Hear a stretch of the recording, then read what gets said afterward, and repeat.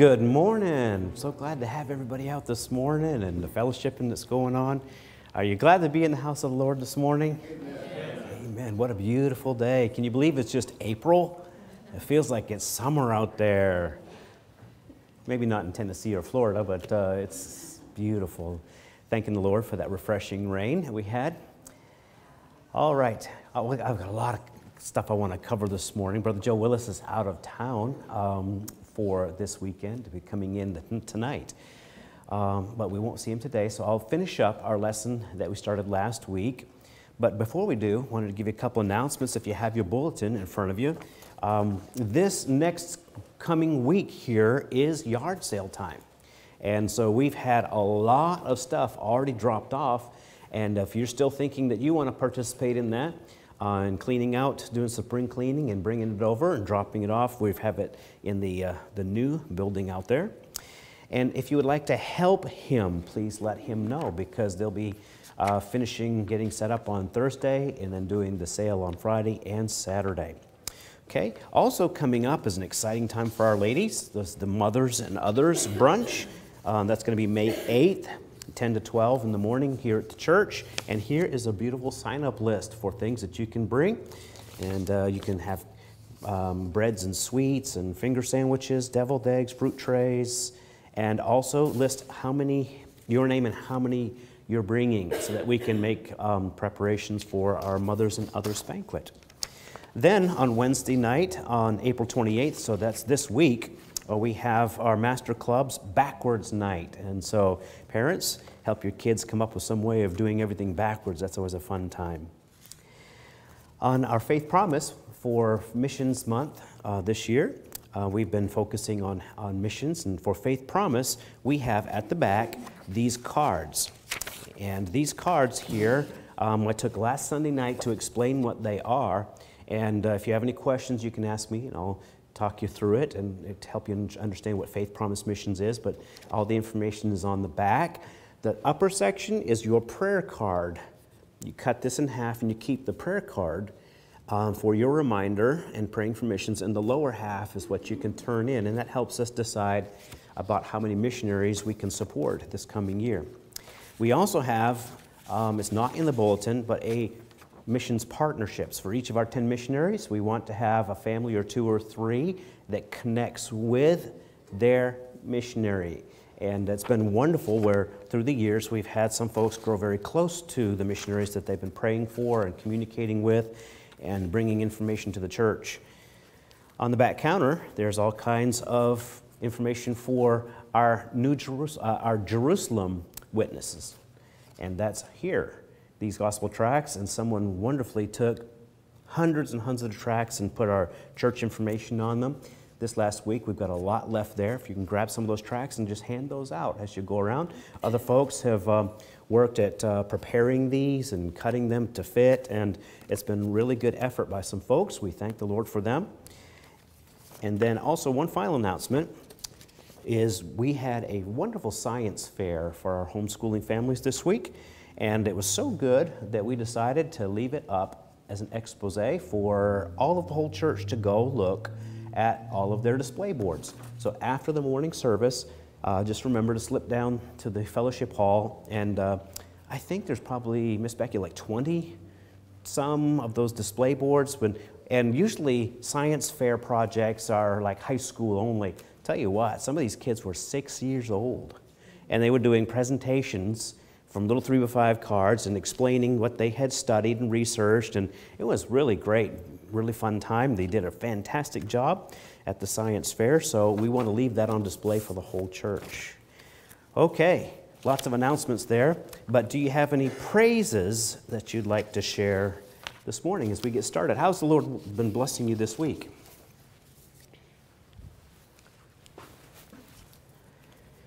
You haven't had your coffee, as Pastor Matt would say, right? Yeah.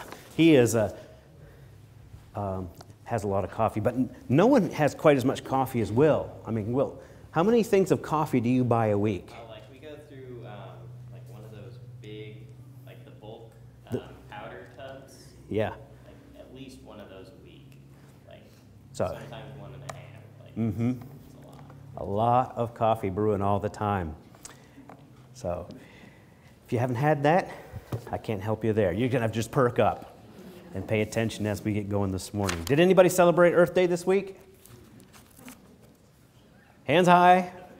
Kevin Seiler, what did you do for Earth Day this week? Cut down 2 trees. There you go. Clearing the way for new growth to come up, right?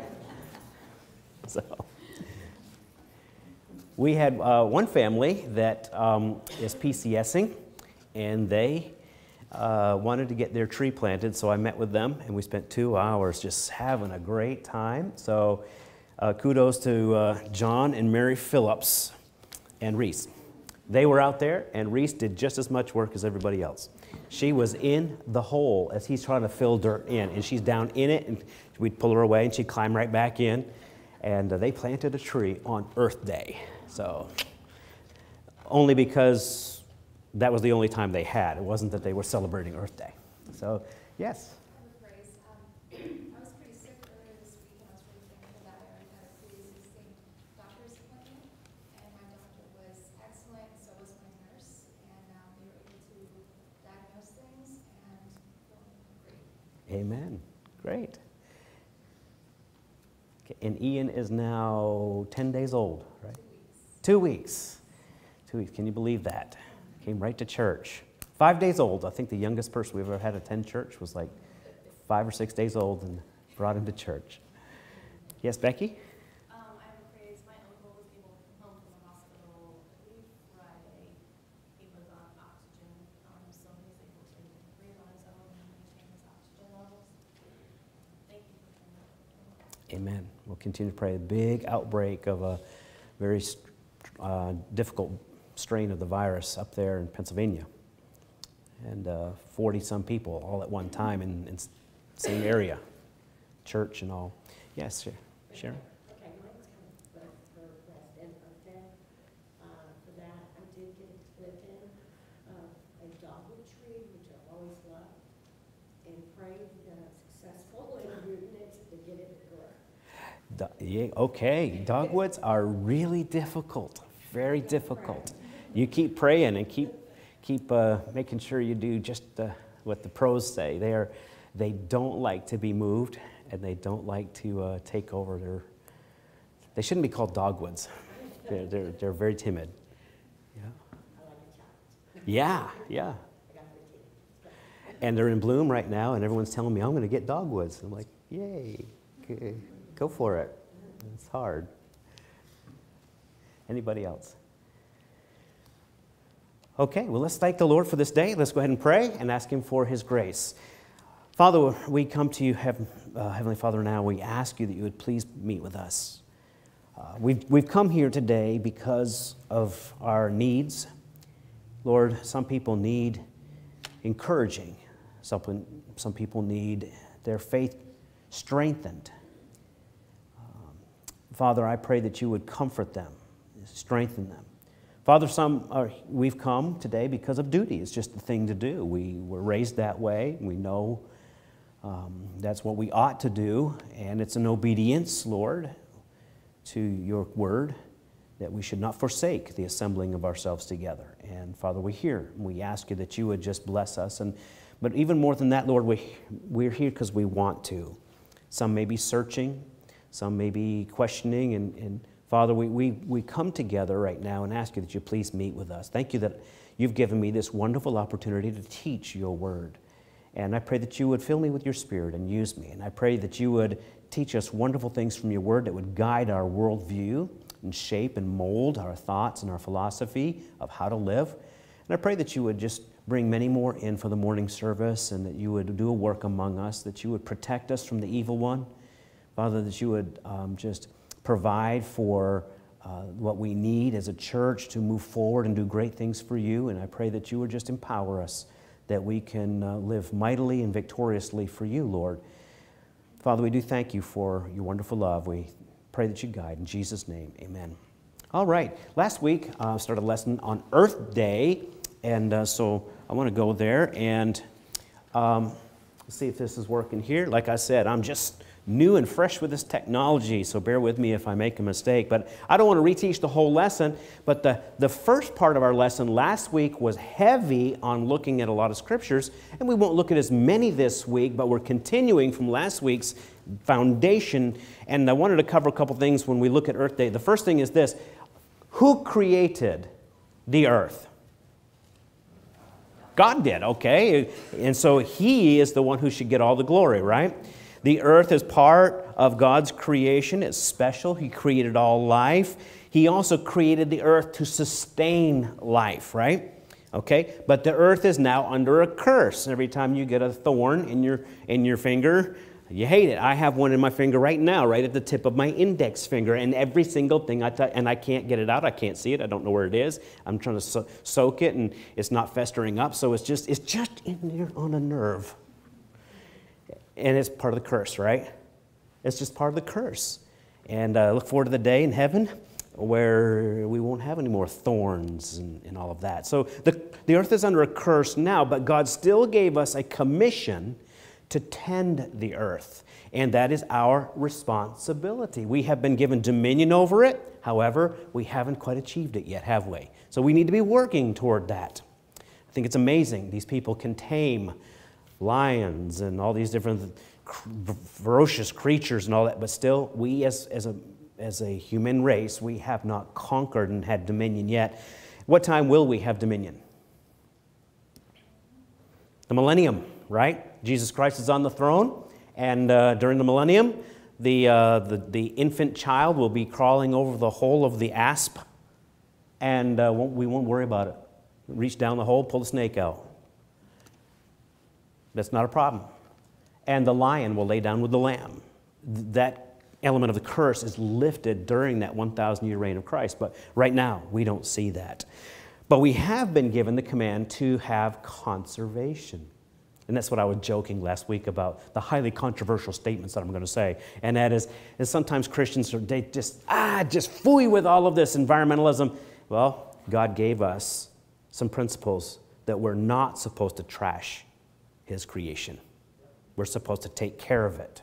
Conservation is taught to us in Scripture. Now, how we do that may be fundamentally different than what the world is telling us to do, but the principle remains: God wants us to have conservation.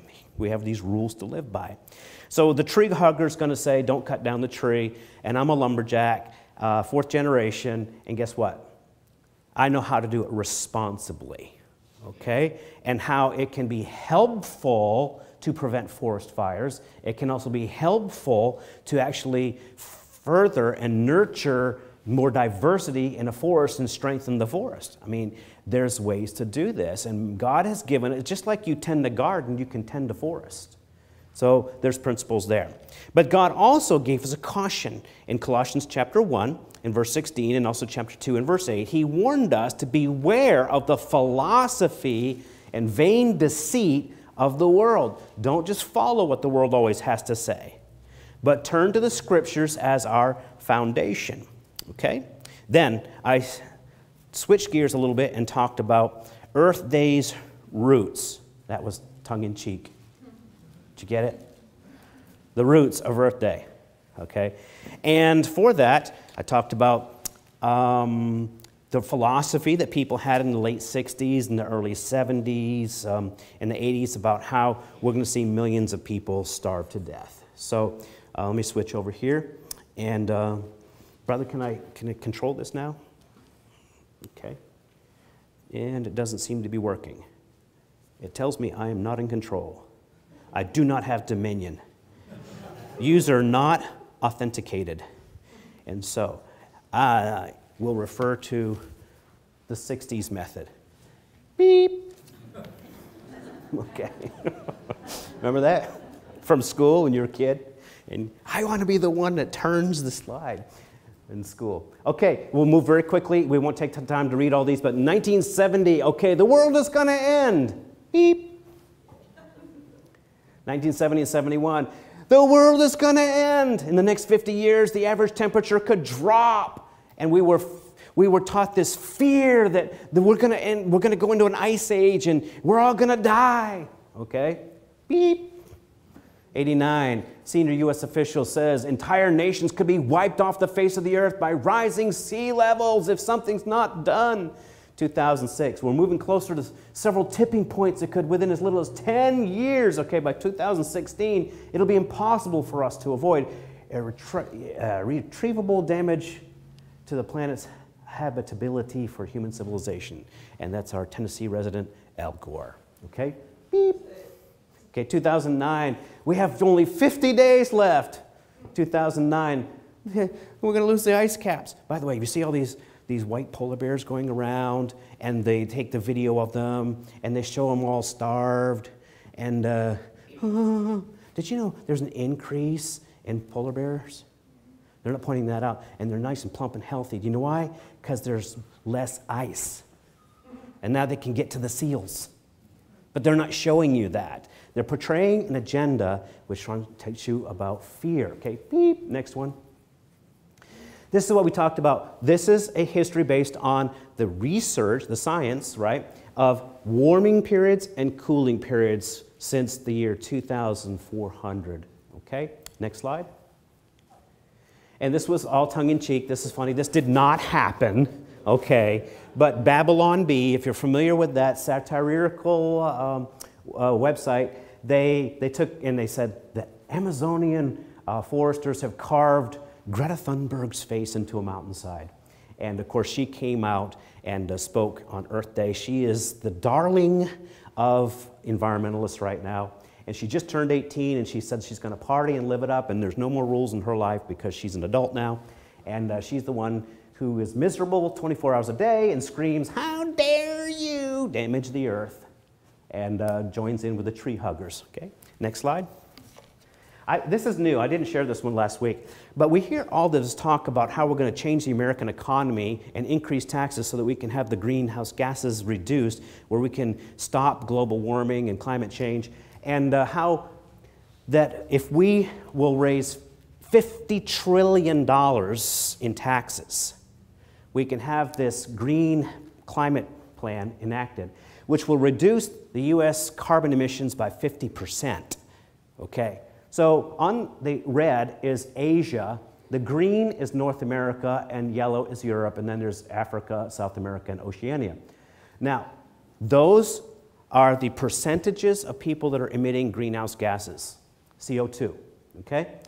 So the United States is responsible for 15%. Who's responsible for that big red giant square? China, okay? So we're going to destroy our economy, totally wipe out our country as it is, so that we can reduce from 15 down to 7.5. What impact is that going to have on global emissions? Hardly anything. Okay, political rant over. Next slide.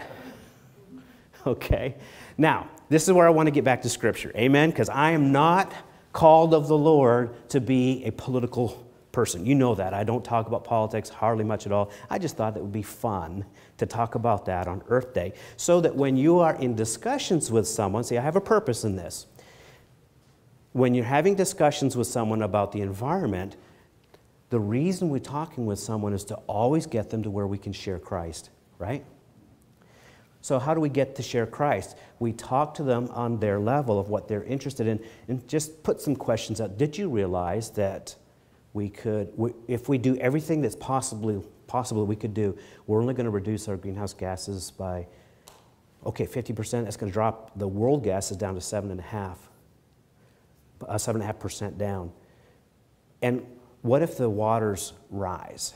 What if the ice melts and the waters rise? Did you know God has something to say specifically about that? Really? So let's start with science. Okay, according to thousands of years ago, and of course I firmly believe the earth is 6,000 years old, but according to scientific research, their estimates are that back 24,000 years ago from today, that the sea level was on the left, the dashed line. And then it continues, the sea level continues to rise until, did you notice, about 8,000 to 6,000 years ago,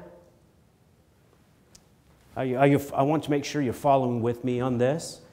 So this is today. This is about 6,000 years ago when I believe the earth was created. So in this area, where was the sea level? It virtually hasn't risen in all of the earth's history. Isn't that interesting? Now, does God talk about that? Yeah, he does. So let me turn to these passages. I want to read to you. Turn to Proverbs 8:29.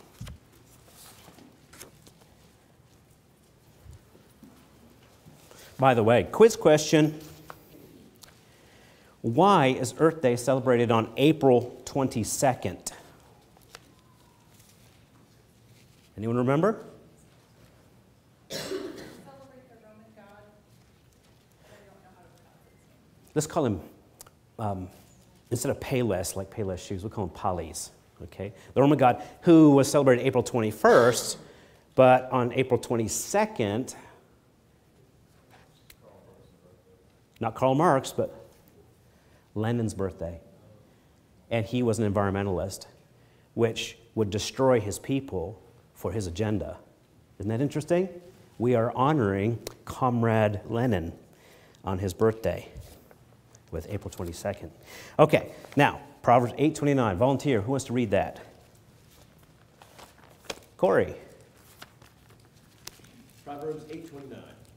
When he gave to the sea his decree, that the waters should not pass his commandment, when he appointed the foundations of the earth. Okay, now everyone look at these very closely. This is a key passage. All of these 4 or 5 verses we're going to look at are going to teach us something. Proverbs 8:29 says, when he, God, gave to the sea his decree that the water should not pass his commandment, when he appointed the foundations of the earth. What does it say about the sea levels? God is in charge. God is in charge. Okay? Turn to Job 26, verse 10. Back up a few books. Job 26:10.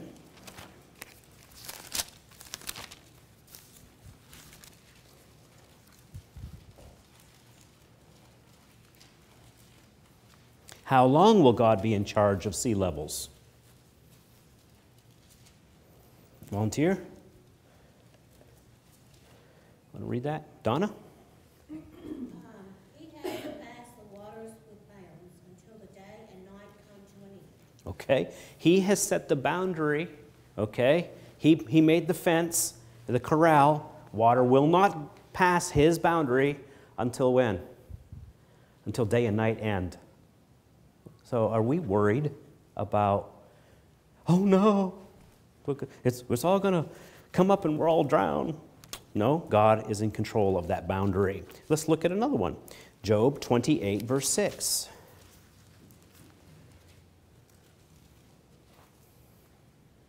And I may have a typo there.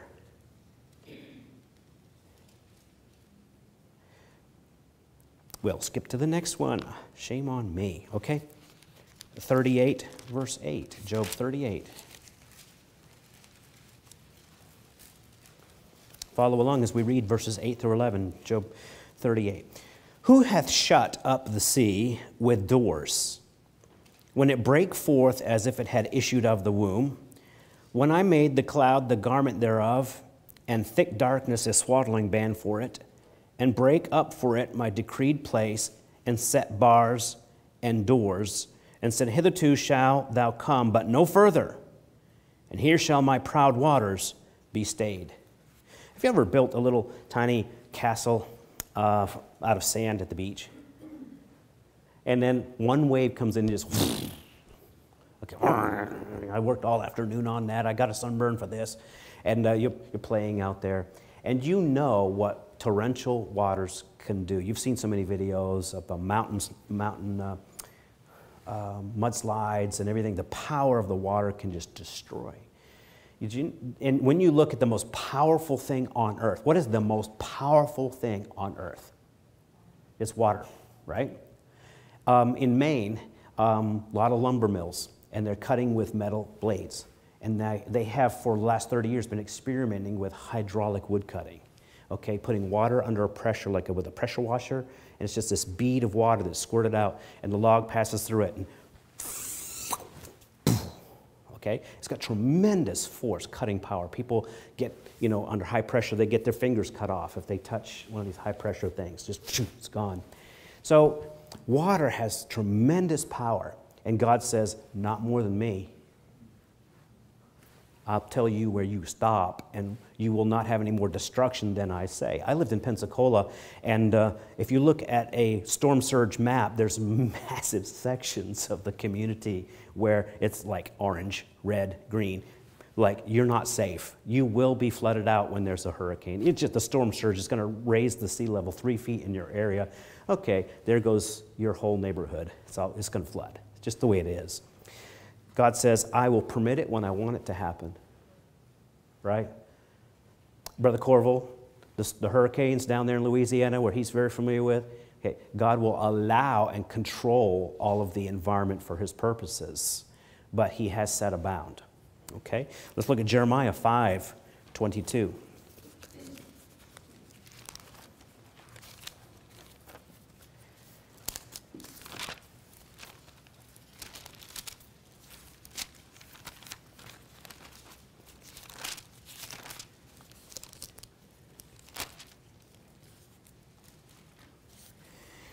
Fear ye not me, saith the Lord. Will ye not tremble at my presence, which have placed the sand for a bound of the sea by a perpetual decree, that it cannot pass? And though the waves thereof toss themselves, yet can they not prevail. Though they roar, yet can they not pass over it. Who is in charge of the sea level? God is. And the Scripture is our foundation of knowledge and our philosophy of life, and it comforts us, and He gives us this assurance, and we can stand up to science and say, thus saith the Lord, I'm not concerned about sea level rising. But what if, okay, next slide. What if the sea levels rise and all of the east coast and the west coast are submerged? We wish.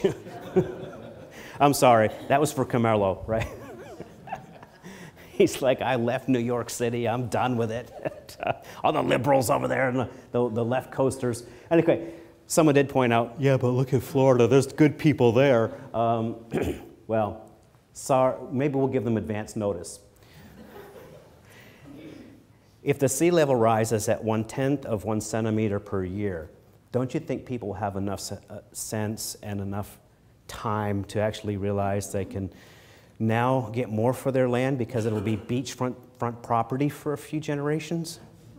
And they can sell and they can move inland. I mean, we're talking about sea level rising, according to their estimations, where it's just going to take hundreds of years to shape, if all of the ice melted. I mean, stop and think. Don't fall for the fear tactic. Put it in perspective, okay? Yes, the earth may look a little bit different, but what about, Venice, the city of Venice? It is sinking.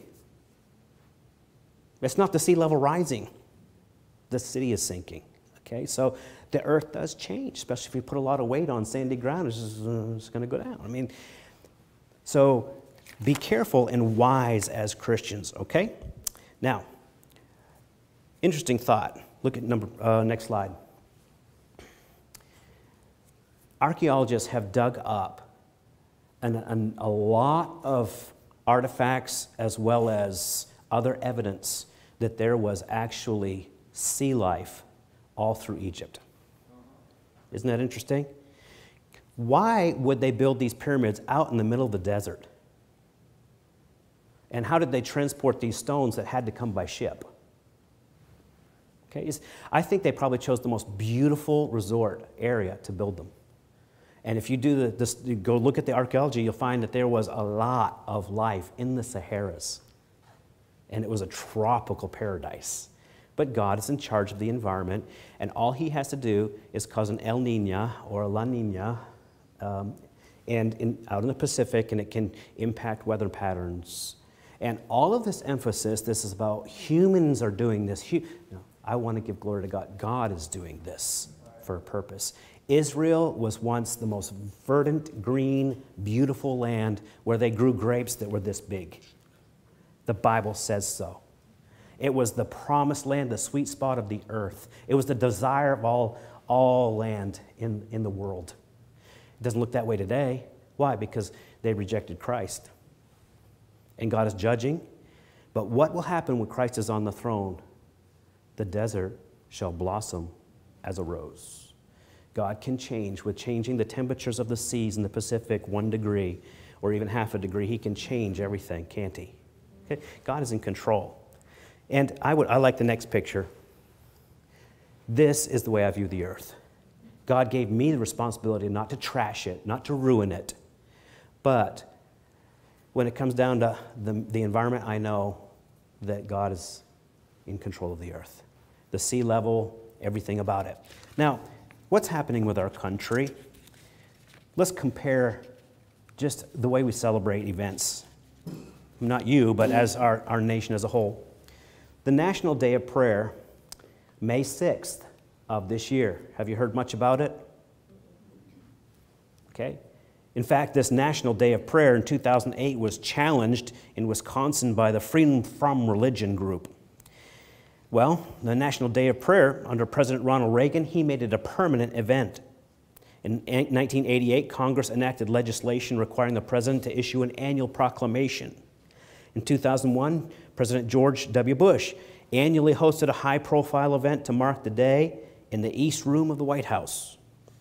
However, in 2009, President Barack Obama, he issued a proclamation, but he hosted no prayer service at the White House. U.S. District Judge Barbara B. Crabb declared that the day of prayer was unconstitutional on April 15th of 2010. But Earth Day, in comparison, is the most widely celebrated secular holiday in the world. It is promoted everywhere, especially to children. Interesting. If you want someone to believe something, you've got to start teaching them when they're little. Is that a Baptist thing? Is that what Christians know? Yes, we know that, but we're not the only ones that know that. Lenin said this, quote, "Give me a child for 8 years and it will be a Bolshevik forever," unquote. He knew you've got to start indoctrinating the children with what you want them to believe when they are little. Okay? Interesting. So, back to Palais, right? Well, nobody goes around dedicating their sheep anymore and putting out little millet cakes and milk for the god Palais anymore. But what do we do today? Michael Jordan, let's call him Mike instead, so you're thinking somebody else, right? Who wrote Encyclopedia of the Gods, on the day of Earth Day, he writes this in the pagan Book of Days. How are you to observe Earth Day? You build an altar that faces east, add some greenery, real greenery if you can obtain it, or even get fake from a dollar store, it doesn't matter. If there's spring growth, just get it. And if you have a cauldron or a thurible for a small contained fire, then so be it. But if not, then use a candle instead. For your offering, have a small bowl of milk and replace the millet cakes with cookies. Now, I'm kind of getting distracted already when he's talking about setting out milk and cookies. But back, I got to focus here. As far as Earth Day, in the aspect of Earth Day, he continues, you may also wish to add your offering, giving something to the furry or feathered creatures, such as bird seed or corn, or even donating pet food at a local shelter. And then perform the following spell. Take a few moments to tidy up your lawn and your personal environment. And I won't read the spell to you. I won't even give any of it any credence at all. He then says, sit before your altar, close your eyes, firmly see in your mind what refuse you have in your life's environment that you need to dispose of. Then take mental note of what spring cleaning that you need to do to make positive change. Then, because nature abhors a vacuum, make a mental checklist of new actions and habits you will employ from this day, he misspelled that, on this protected, prosperous life. If you feel inclined, take the time to meditate and ask your totems for wisdom. And when you're finished, open your eyes, place the offering of cookies and milk on the altar, and say, da-da-da-da-da-da, and place them outside for fairies and animals overnight. Okay, we look at that and we think, what a bunch of hogwash, you know? And what I'm trying to say is every single culture in every single generation since the fall of Satan, Lucifer, he has taken something good and done everything he can to change it to take away all glory from God and focus it on something else. Now, we don't worship these fairies and goblins and all of that, and we don't do these incantations anymore now, do we? Right over here in this neighborhood, I was knocking doors and I was talking with someone, and you know what he said? He saw me coming with literature, and he was just like, nope, I'm pagan. I'll continue. I said, okay, I don't want to disturb you, but I just want to ask you some questions. Okay, what I just read is paganism. It is prevalent. I believe there's a chaplain in the military for paganism. Wiccan pagan here at Campbell. Okay? So it is growing around us. Now, when you turn on the news and you see Earth Day and all of this and celebrating the earth and all that, hey, they're not teaching all of that. But some people are drawn away from the Lord with that. Other people are drawn away from the Lord to focus on your personal responsibility, saving the earth and how the earth is good and da-da-da-da-da. And all of our ancestors were bad, okay? Bottom philosophical aspect, right? All of previous generations were horrible and bad, and we're the good generation. You're awesome. You donated pet food. You rescued an animal. I mean, you're good. And all of this is doing what? It's taking away from the awe we ought to carry in our bodies and our minds when we walk out and we see a plant growing and we see the trees and we study and we see how the cycle of water and rain and the distillation process and all of this takes place and the earth heals itself. You look at during COVID, during the shutdown, the polluted waters of these tourist cities in Italy actually had crystal clear water. If you ever wanted to visit Venice, that was the time last year because you could see all the way down and it wasn't filthy dirty. It was clean and dolphins were swimming there. Wouldn't you have liked to have seen that as you're going along? Oh, sole mio. And you're like, wow. You know, when it comes to this idea about sea levels rising, I just have one thought. The Bible says, my sins are buried in the deepest sea. Hey, if sea levels rise, they're just further away than they ever were. Amen? That's what I like to focus on. How would you like to have your sins that far away? Let me close out with this thought, some interesting articles. Did you realize that the Earth's magnetic pole is not at the North Pole? Everybody know that? Okay. But from where I am here, it's pretty close when I hold my compass here and it's pointing pretty close, so I can follow it. But it's migrating toward Russia. Communist. But according to what geologists say, as it shifts and moves around, it actually can go stronger or weaker. I wish I had the time to show you some videos that I found this week about northern lights. Ever seen the northern lights, Aurora Borealis? I grew up with those. And the air is very, very thin. There's no lights. You're out there, and on a cold, cold night, you can just see everything. And then you look to the north, and you can just see the green lights dancing. What causes that? That's radiation from the sun penetrating our atmosphere. And it just shows up at night. It's amazingly beautiful. It's just the heavens declare the glory of God, and the firmament showeth his handiwork. But as our magnetic pole weakens in its power, the more radiation gets in. So it may be beautiful, but try to fly in a plane run by a computer through that radiation. It's all messed up, right? What if that radiation gets through and wipes out our computer systems and there's nothing we can do about it? It is highly possible. We have these EMPs, electromagnetic pulses, that can happen from solar flares. And so our world that we're so comfortable in, as we're like, I live by my computer, you better get used to living without it, because that could happen, right? Okay? And our magnetic pole is weakening all the time as it's drifting. When it reverses, we are in a bad place. I just quoted for you. I didn't quote, I just paraphrased the entire first article. Now, in a paper published by the journal Science, experts say that a currently rapid movement of the north magnetic pole across the northern hemisphere, which could signal a reversal in the cards. This speed, along with the weakening of the Earth's magnetic field by around 9% in the last 170 years, could indicate an upcoming reversal where north goes, and all of a sudden the polarity of the Earth is opposite. If a similar event happened today, the consequences would be huge for modern society. Incoming cosmic radiation would destroy our electric power grid and satellite networks. A magnetic pole reversal of extreme change in sun activity would be unprecedented climate change accelerants.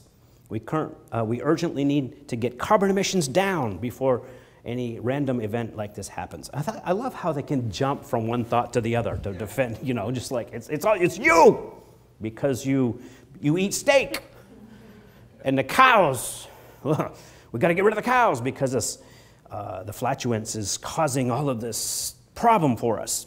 Well, did you realize that God at any time could just cause a volcano? Right? Now, we do pray for those pity for the people that actually are in the region that could be harmed by the volcano. Sometimes they're very devastating. The ash can carry like one, I don't know if it was Pinatubo or whatever, but it crossed the Pacific, the North America, and went all the way to Russia and caused one of the most horrible famines that they had ever experienced. So there's problems with volcanoes. However, the last time Anggung erupted in 1963, a massive amount of sulfur was emitted into the air, decreasing the global temperature by 0.1 to 0.4 degrees Celsius.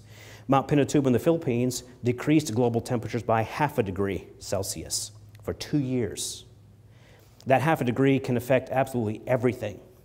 In 1815, the world faced a global temperature drop of 3 degrees after an Indonesian eruption. In 1883, the explosion of Krakatoa may have contributed to volcanic winter-like conditions.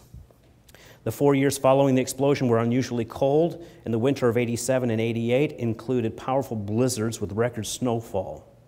In 1815, Mount Tambora, a stratovolcano in Indonesia, the eruption had a volcanic explosivity index of 7. The eruption was the largest in recorded human history and one of the largest in the Holocene, that's the last 10,000 years. The eruption led to global cooling, and worldwide harvest failures caused what came to be known as the year without a summer in 1816. Okay? What can we do to stop a volcano? We can't do anything, right? But God can. And so when God says the earth's getting too warm, what can he do? Let's cool it down. He knows what to do. Sea levels, we don't have to worry about them. They will not pass what God says. And the global heating, the global cooling, all of that. Folks, I share all this so that you can take this information with you and you can talk to people in your workplace, on Facebook and everywhere else when you get into your little spats. You can just go back and forth, right? When you do that, just say, God gets the glory. Because in Romans chapter 1, what does the Bible say in Romans chapter 1 about mankind? When they look at creation, what will they do? Let's close out with that. Romans 1, and I'm already over time here. Romans chapter 1.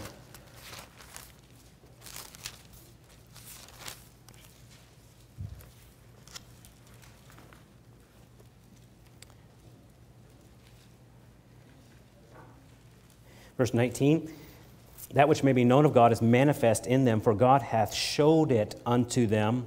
The invisible things of God from the creation of the world are clearly seen, being understood by the things that are made, even God's eternal power and Godhead, so that they are without excuse. So God reveals himself in creation. Because that, when they knew God, they glorified him not as God, neither were thankful, but became vain in their imaginations. Their foolish heart was darkened. They professed themselves to be wise, but they became fools.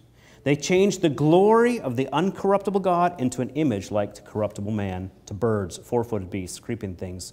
God gave them up to uncleanness through the lust of their own hearts, to dishonor their own bodies before themselves. Now, we won't continue much more, but I want you to notice verse 25. Who changed the truth of God into a lie. And what does the next sentence say? They worshiped and served the creature more than the Creator, who is blessed forever. Amen. Some people say, Pastor, you love gardening. I don't really know. I mean, I know such a tiny amount about plants. Tiny. I wish I knew so much more. I am just in awe of God's creation. And I make mistakes, and I'm trying to learn. And I learned that I put mulch down on my impatiens bed 2 days ago. And then I read you shouldn't do that because it causes a fungus. So I'm going to pull it all up today. I'm going to have to deal with weeds, but the mulch will cause a fungus on the stems. And I just love my flower bed, so I'm going to get rid of that. And I'm learning. But it's just amazing. Everywhere you look, wow, God, you did all this in 1 second. You just let there be life. We are in awe of God's creation. So when you teach science to your little ones, make sure that the whole purpose is that they have a love and respect for the Creator, right? And if you continue reading, this is on the side, if you continue reading chapter 1, you will see where the Bible says God gave them up to a reprobate mind. You know what that means? They totally lost every common sense, and they had a trashed out, worthless mind. Their whole thought process was wrong. Why do we have the people going around today doing these absolutely ridiculous, insane things like no other generation in our country has had? Because they have no brain left. And they think they're smart. That's Romans chapter 1. And God, he says, you did not like to retain me in your thoughts. I will give you up to a reprobate mind. We have insanity, and you can't argue with insanity, right? You have to know the truth. Okay, we'll stop there, and welcome more folks. Come on in.